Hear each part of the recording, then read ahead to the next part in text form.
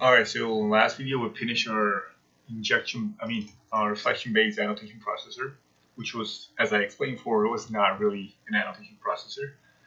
But in this one, we're going to create a real-life functioning code-generating annotation processor. So to achieve this behavior, this task, we're going to have to do a couple things. So number one, so let me explain to you how annotation processing works very briefly. When you compile your code, if you define any annotation process to run beforehand, they'll get run, and then if they generate any code, that generated code and your code will get compiled together, creating the final result, which might be a jar file or whichever is that your output format is. So to do that, your annotation processors are also classes, right? So they need to get compiled before they can be run. So if you put them in the same module and then compile it at the same time and define your annotation processor within the same module, you'll get an error because it will try to run your defined annotation processor, but it won't be compiled at that time. So what we do here is we put the annotation processor in a separate module. So that module gets compiled first, and then you're able to call and depend on that module in your actual where your code is, where annotation processing is enabled. So in your module where you have the annotation processor, you're going to turn off the annotation processing because all you want in that module is for your annotation processor to be compiled. So that compiled annotation processor will get called in the module where you need it to be called and where annotation processes are enabled and defined. I know verbally doesn't make sense, but let's get coding again and then it will make a lot more sense. So here, basically I'm going to add a different module. It'll be a Java module. I'm going to call it annotations. Call annotation processor. Let's call processors. Let me also explain why, not why, what we're going to do here. Remember how we create our builders, but we didn't create the builders.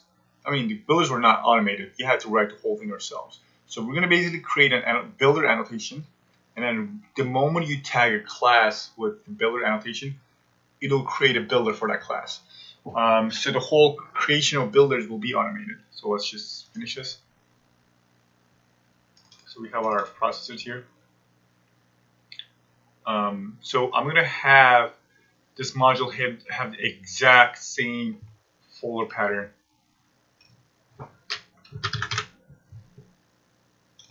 Because that's how I like it. So you just follow along. Or at this point you just pull. You will pull, and then you don't have to do all this manually. So main Java, Java, yes. Okay.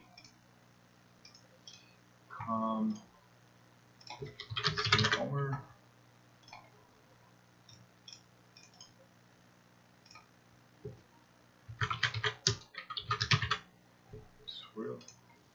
Okay, I'm going to go ahead and create our processor here, but I won't add anything to it just yet. I'm going to create a class with it, builder processor.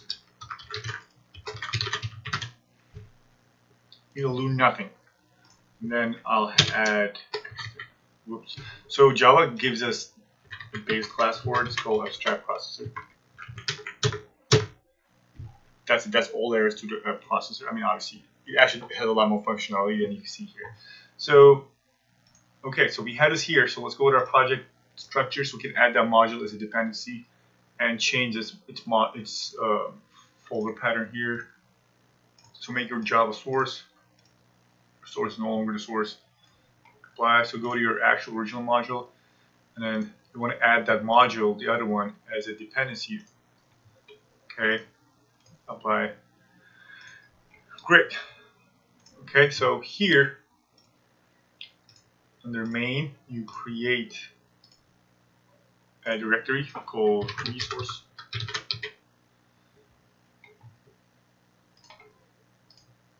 under resources, made a INF, and then under that create a don't quite remember the naming here.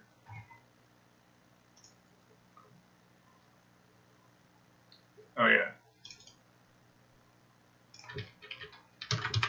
services, and then create a file with the name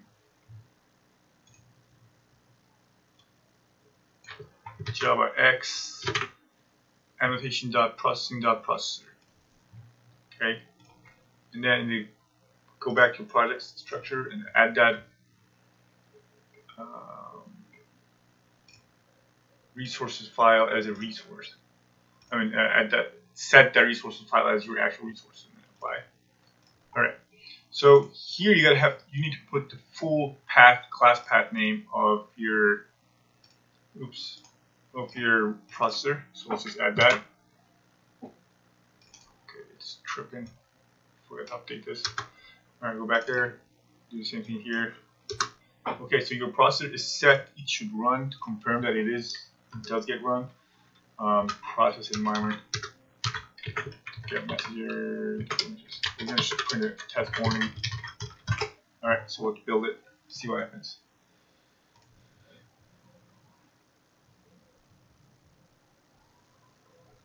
Wow, what happened?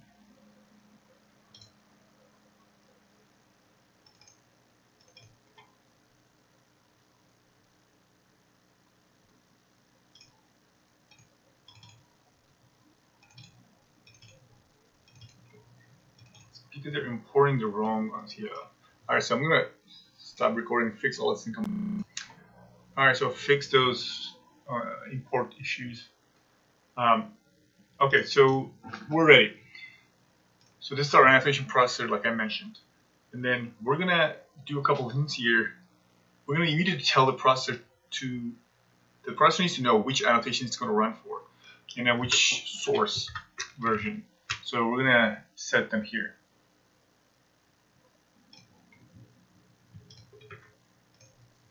Okay, so these two methods. First, let's create our annotations.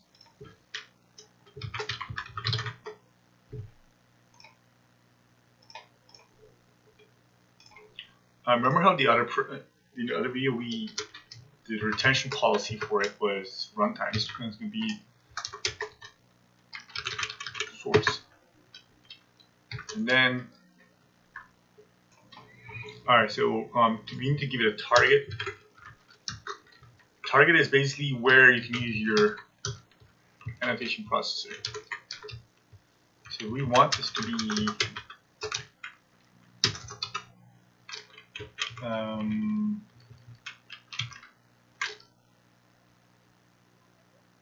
type.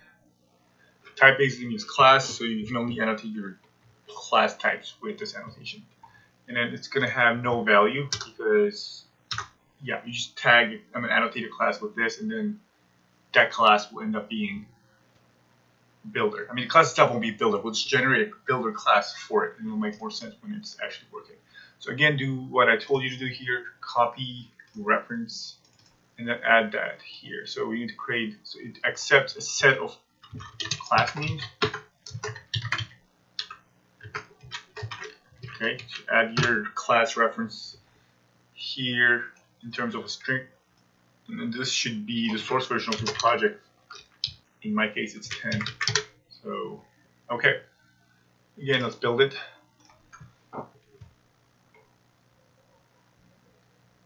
Message here, no errors. Perfect. So, yeah, so our annotation will run. To basically show you guys an example, you know how we have this class here? So this class is actually a perfect candidate. Oh, forget to zoom in again, I guess. By the way, I did come up, like, if you read a way to improve screen resolutions, I'm sure, let me know if the quality is getting better, because it should. All right, so let's go back to this class. So I want to create a builder for this class. I annotated with, obviously we don't have, it's not going to create one because we do nothing so far. rebuild the project.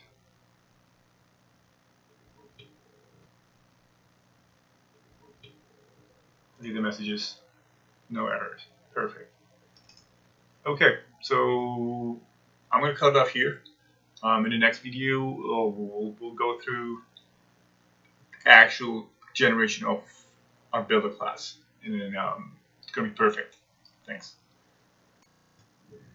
Well, I actually forgot to tell you guys about a very important thing.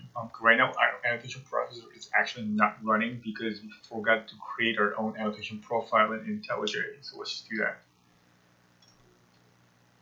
So click Settings, and then go to Annotation Processors here, and then here, create an annotation processor profile and call it Builders. And then move the main module, not the other one, into this. Remember, your processor module does not run the processor; it is the processor. So all that module needs to do is to get compiled, and that's it. This processor in the other module will get run in your builders, in your actual original module. You're gonna click on this and then click Enable Processing. Apply. Should be ready. You should be good to go. And then rebuild the project.